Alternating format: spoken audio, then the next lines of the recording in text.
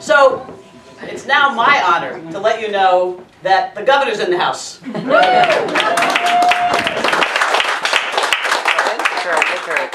You guys are all educated people. You read the newspapers. You listen to those silly polls. In fact, if you read the Star Ledger this morning, they told you all the reasons why you should be voting for Senator Barbara Buono for governor of New Jersey.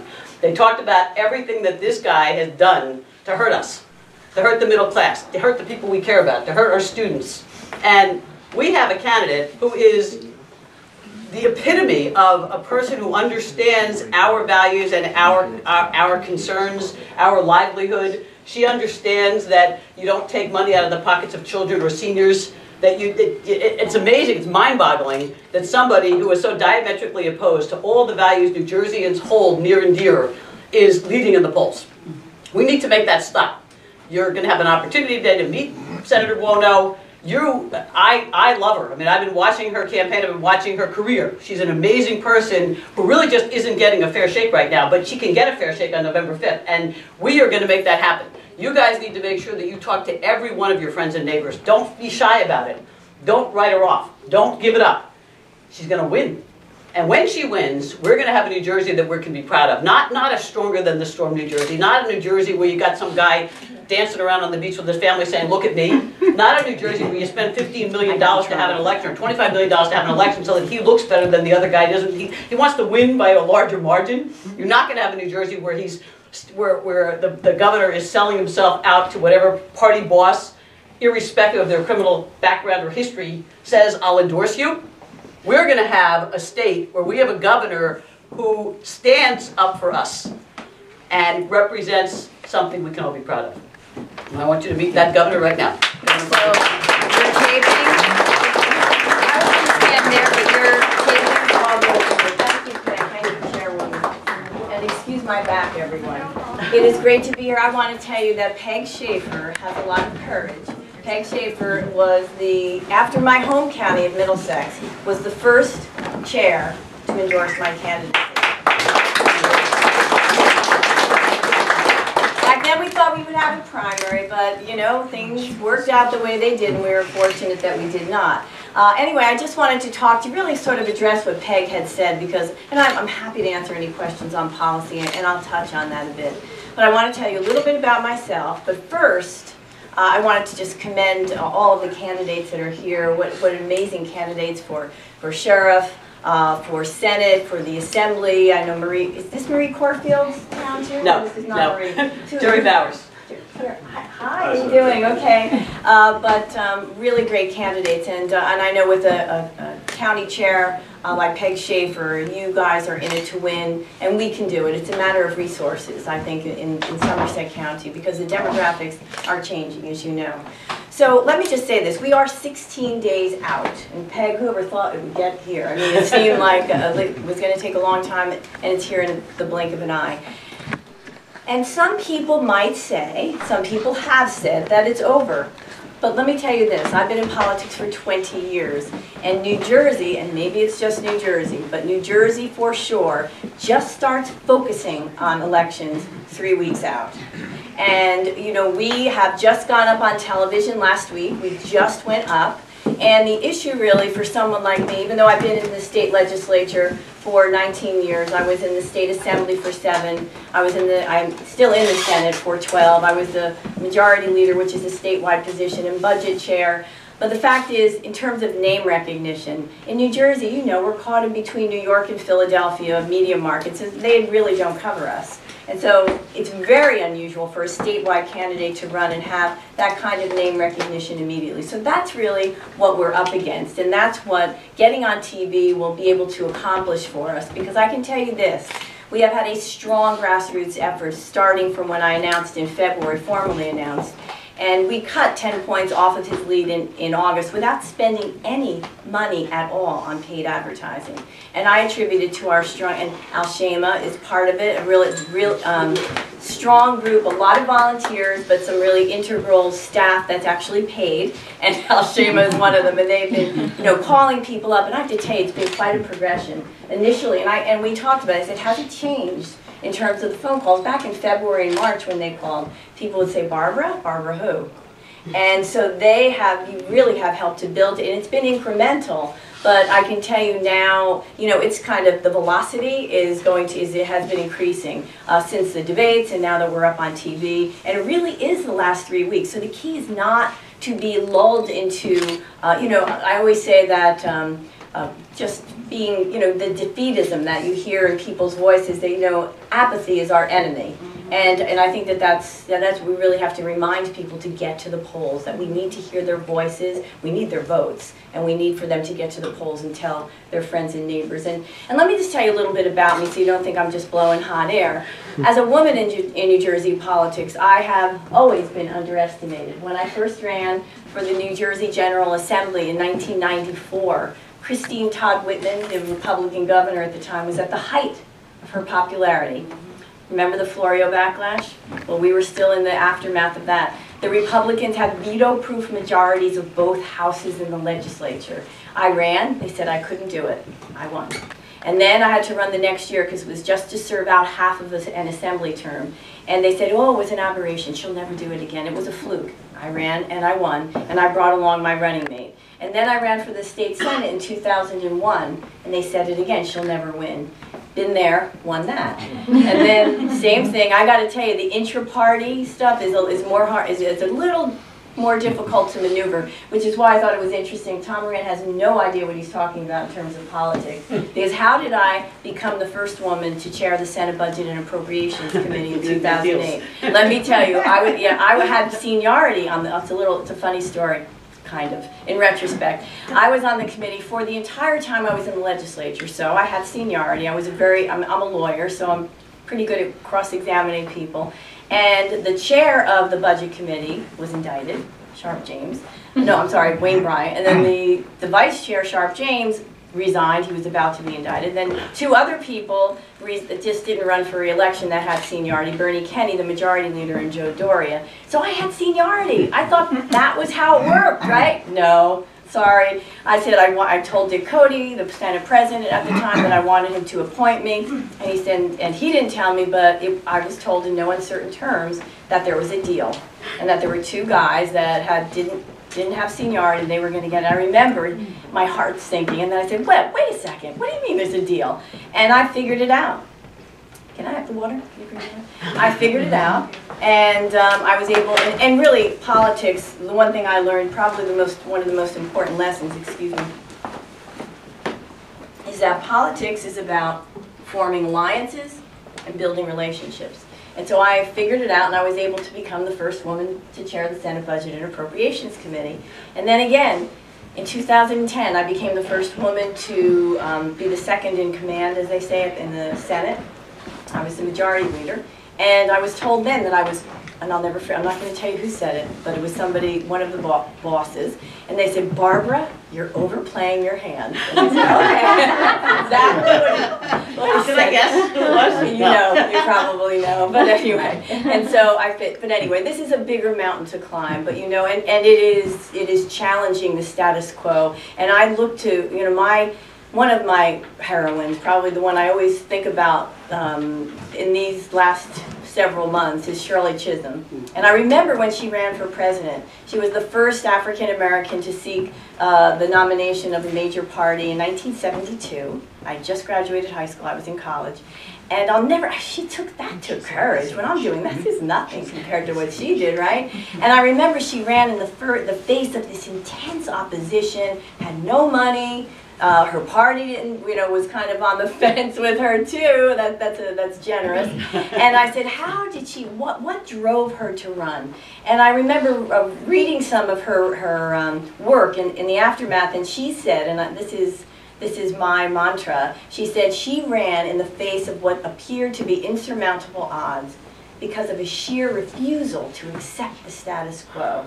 And so when I was interviewed by Tom Moran, and he was asking me questions about certain party bosses, and I said, Tom, this is what happens when you challenge the status quo. When you try and cracked the glass ceiling, so it's really more of a concrete ceiling in New Jersey. I'm trying to get there. But I just want you to know, do not underestimate me. I am focused, I have a plan, and you know, I never ever give up. I never have. You know, and let me tell you a little bit about my background. I had to get my sea legs pretty early in life. My father was an Italian immigrant. He came to this country when he was 3. His parents, my grandparents, spoke no English, had little formal education, but they knew if they came to the United States that their son would have opportunity. And so now today, the daughter of James Buono, an Italian immigrant butcher who dropped out of high school, is running for governor of the state of New Jersey. Now that's the American dream. It's the belief that regardless of what your circumstances may dictate today, that your children and their children can hope for a better tomorrow. And that fight for a better tomorrow is why I'm running.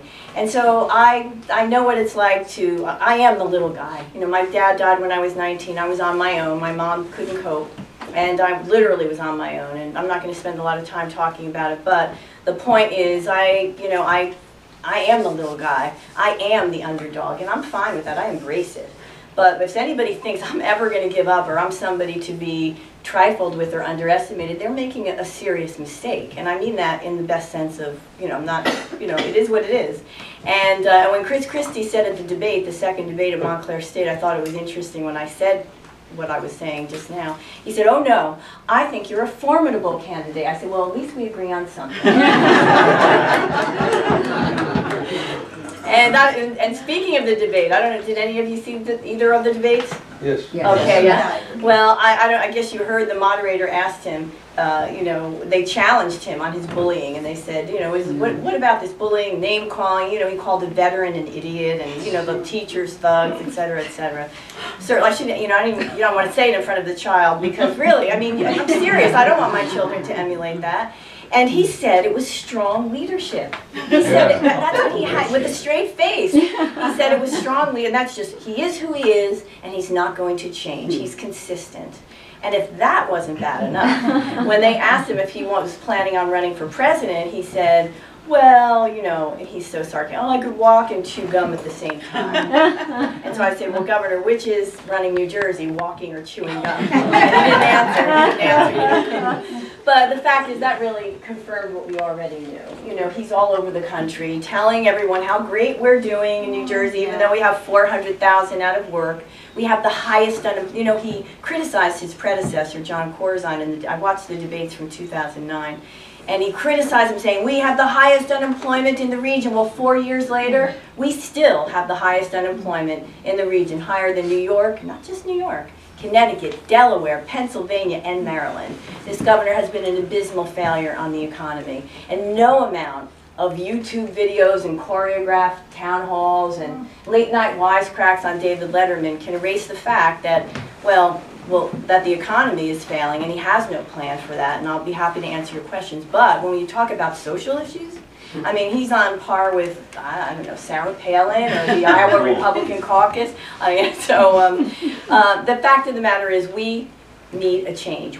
There's so much at stake. We cannot afford to have the next 4 years mirror the last 4 years. And, you know, whether it's social issues, he's the first governor since Roe v. Wade that's anti-choice. He thinks that politicians are better suited to make our health care decisions than we are, and I have a problem with that. He doesn't think women should get equal pay for equal work. He vetoed a pay equity bill, calling it senseless bureaucracy. You know where he is with women's health. Every single year he's been in office, he zeroed out state funding for Planned Parenthood. And I think the one in Somerset County closed, I'm pretty sure. Yes, it did. Yes, I have a friend who... Yes, it did. 6 of them closed. And what that means is 33,000 women will not be getting the health care that they need, the mammograms, the pap smears, the preventive cancer screenings that they need. And when it comes to guns, I mean, this is the thing. They asked me the question, and when I responded to the question of him running for president. And I said, and I'll say it again, it really doesn't bother me that he's running for president. It bothers me how he's running for president. Every decision he makes is calibrated by how it will play on the conservative base of the National Republican Party. And I was about to talk about guns. Back in April, he came up with the idea to ban .50 caliber rifles which would pierce any kind of body armor. I've seen the rounds are about that long. And they would down a helicopter. Apparently, it can hit a target from a mile away. You don't even have to be a trained shooter. And he came up with the idea. So he was for it before he was against it, because when we passed it, we sent it to his desk, and he vetoed it. Well, you may ask, what happened in those months in between? Well, I'll tell you what happened. Pro-Gun New Hampshire sent him a letter and told him, in a warning really, in no uncertain terms, that if he signed that legislation, that they would actively work against him in the New Hampshire Republican primary. And so what bothers me is that he's running for president, sacrificing the safety of our children and our communities, sacrificing women's health, because we know the National Republican Party has got this issue with Planned Parenthood. I'm not sure where that comes from.